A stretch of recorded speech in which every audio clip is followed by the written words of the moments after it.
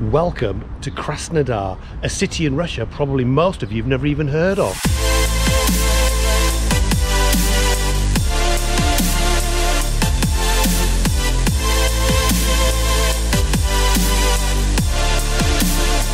So I'm in Astrakhan airport and I'm about to fly to the city of Krasnodar, another city that most people outside of Russia have probably never heard of. Let's go and see what's there.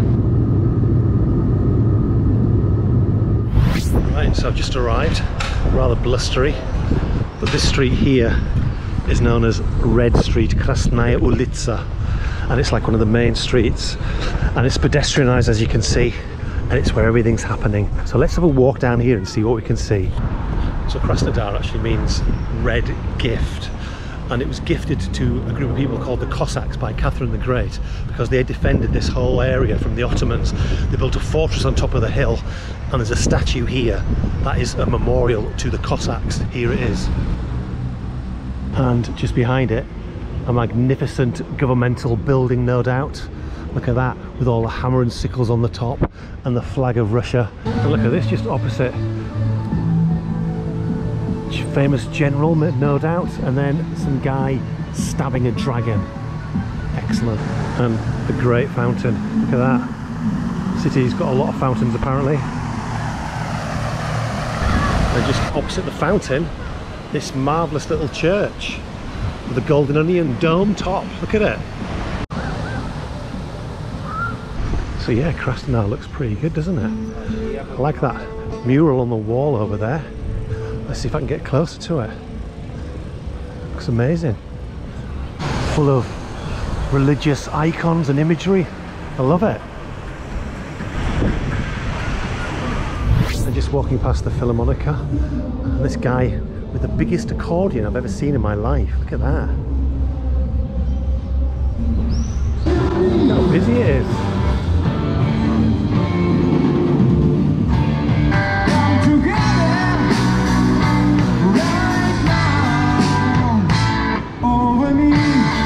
Here she is, Catherine the Great, standing amid a bunch of Cossacks, her favoured Cossacks, one who was reportedly her lover. And now I'm heading to an amazing building, the Legislative Assembly building, with a fountain in front of it, all atmospherically lit. And now, in front of me, the Alexander Nevsky Cathedral. Amazing with its golden domes, its white facade. It's got all the ingredients of an excellent Russian Orthodox cathedral.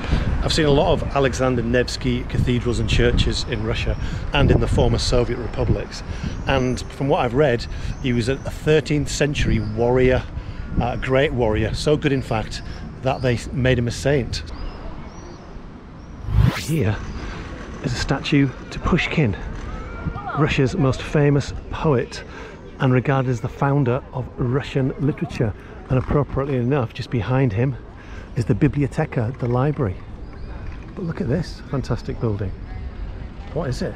Is it part of the library? If so, it's the grandest library I think I've ever seen in all my travels. Right, that's it. Back to the hotel, a 10-minute walk all along here.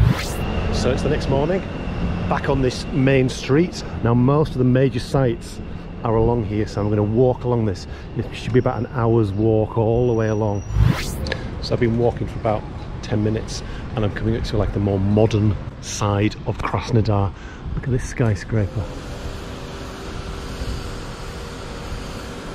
But I'm coming up now to Theatre Square, which apparently is home to the largest splash fountain in Europe, whatever a splash fountain is.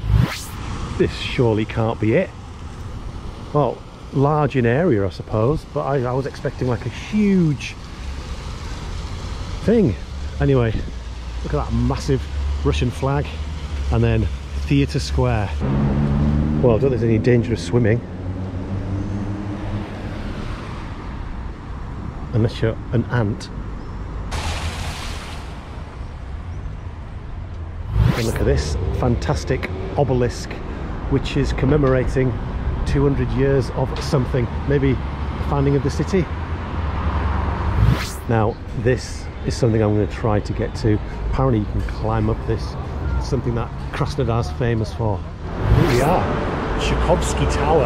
I think it used to be a water tower. Maybe it still is. The stairs inside look a bit rickety and I can't see anybody else climbing them. You can't go to any Russian city without seeing something like this. One of these fantastic war memorials. This one's showing like a proud soldier with his weapon and like a little girl, possibly his daughter, in front of him, like he's protecting her. And then over here, all the generals all lined up with their medals. I like it. What is she sketching? Maybe the sun? So this statue behind me is a famous one in Krasnodar because people of a certain generation will remember, and they're students called Shurik and Lidonchka, and it brings back memories for a lot of people when they see this statue. Well, look at this. It says there, Ekaterina, Catherine. And just behind it, this fantastic Arc de Triomphe. I think it was where Alexander III, Tsar Alexander, used to come through when he visited Krasnodar. So I'm just taking a detour from Krasnaya Ulica, which is the red street, to see this flower clock. There you go. And it's the correct time. So these behind me are the Aurora fountains, and just behind the boards there is the Aurora monument. It was actually the highest point of the city, and it's where the Cossacks built their first fort, their stronghold. And another memorial, this one to the comrades of 1920, just after the Soviet Union formed. So I'm just toying with the idea of doing a hefty 35-minute walk to see something that I saw a picture of. Can I be bothered? Let's go. Made it. And you know what? It was worth it. Now you might be thinking, I've been staring at this golden domed church and come all this way for that. Well, you're wrong. It's this. How amazing is this? A MiG fighter jet, fully laden with its weapons. Spectacular. But now we're here, we might as well see the church. It's called the Church of John the Warrior.